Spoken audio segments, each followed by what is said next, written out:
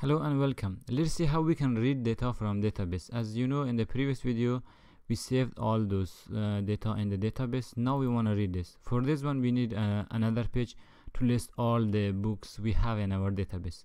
So let's create the page. First of all, I will add a menu beside the new books, which is in the view directory. You go to the layout, then in the app. As you can see, I will close the sidebar so that we can see better. I will just duplicate this line of code and I will say we have new books and we must have a directory to the books that list all the books, and the URL is going to be book, like this one. It is going to display all the books for us. For now, if I refresh, we have our link here. Okay, but as you know, it will give us a very ugly link like that because it should be another li here. So I will write another li and I will move this one up here. This time if I refresh, now it's fine. If you click on the books, it will open the book directory, which we have nothing for now. As you know, if you request this page, it will automatically call our controller. If I go to the book controller, it will call the index. For now, we just return a view for this one. We say go to the book folder in the view directory and open the index.blade.php file from here. For now, I will just close this one. Let's see about that file. And if you go to that file, book index.blade.php, it is going to be this file. This time if I refresh it, now it will display everything here. For now, I will come here and say we have container. I think we don't have container here. Yes, we don't have container, so we put the container here. Inside this one we create a table. Inside the table we will read all the data. You know how you can send data to this URL using the compact function. You can pass a variable, for example books, a plural. Now we must have the books, so let's create the variable here. Books is going to be book all.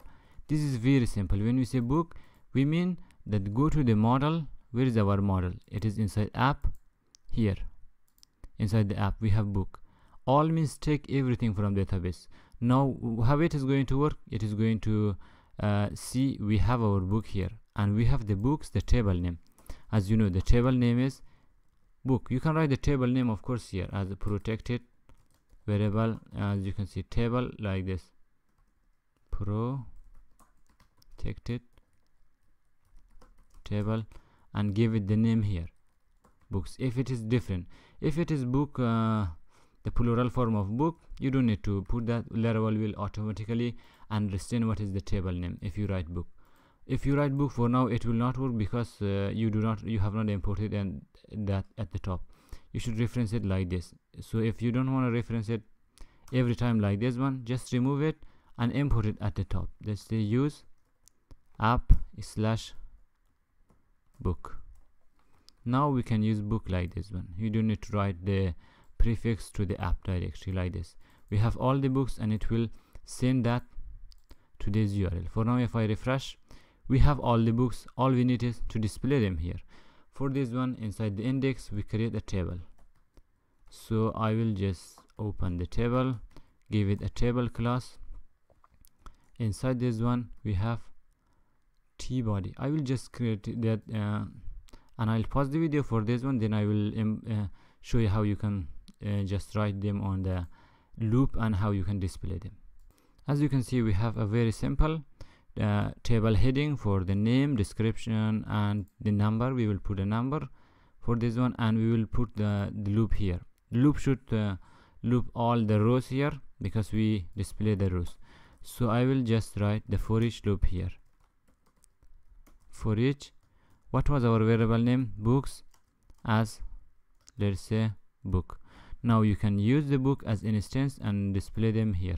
So let me end for each here so that we can continue on like this. Now you can just output them here. If you write inside the curly brace, as you know, with blade syntax, you can write book hyphen name using object-oriented style. Name refer to the field in the database. Description created at, everything will be displayed here. If I refresh the page, as you can see, we see all names here, because the first data will be displayed in the first column here. So we must have another one here. For TD, let's say for example, now we just write 1, and we will see how you can use the helpers in Laravel to display a sequence of number here. For now, you can write TD for the next one, and here let's output the description. Save it, refresh the page. As you can see, here is the description, and you can put the created date, of course. Here, if you write another th of date when you have published the date, you can come here and say another table data, and it should display the book created at. For now, we display the date like this. Later we will learn how you can display it in different formats. That is how you are going to learn. How about this one? You can use the helpers. Helpers in Laravel are very important. You should know most of them, because these are made to make your life easy. If you go to the Laravel documentation, you will search for the loop helpers. Here you have your loop helpers, and you have the structure of the loop, and there are some helpers. If I search for the loop helpers or only helpers, here are the helpers.